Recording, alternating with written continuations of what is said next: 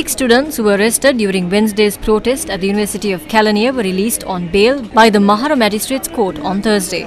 Court released them on a personal bail of 50,000 rupees each, and the case will be called up again on the 13th of June 2023.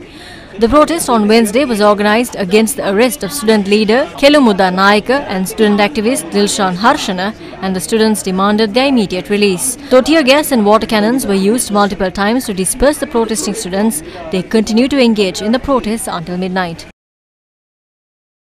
It is clear that was done by the rulers and the police and the army that followed their orders. Several lives were lost due to tear gas. They're using tear gas to kill people. We saw military personnel with sticks and poles yesterday. Bail was granted to them today.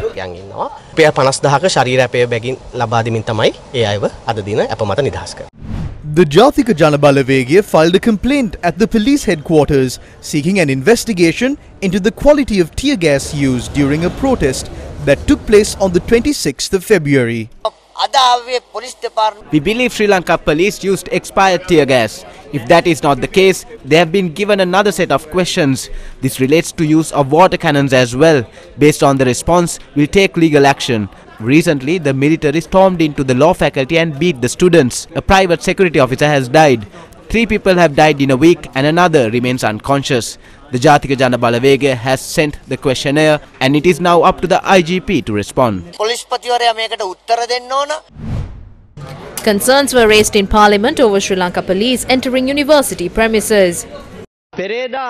An incident took place at the Colombo University on Wednesday, and one non-academic security officer had also reportedly died. There is concern that it was caused due to the firing of tear gas. If there is a death reported in a university, it will be a nationwide tragedy. I request the Ministry of Internal Affairs and the police to take measures regarding police officers entering university premises.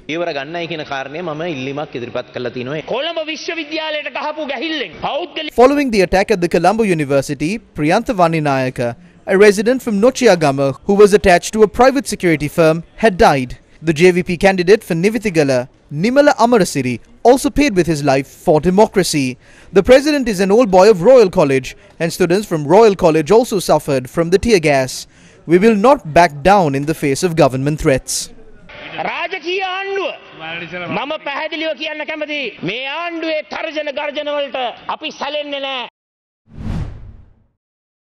The Jathika Janabalawege raised concerns into the quality of tear gas used during protests.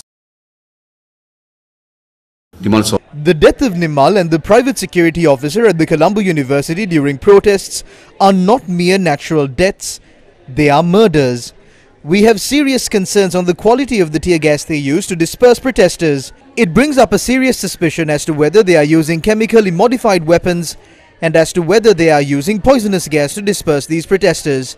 Ranil Wickremesinghe should understand by now that no matter how arrogant he is, at the end it will be the people who will win this struggle, and that the real power is with the people and not with him.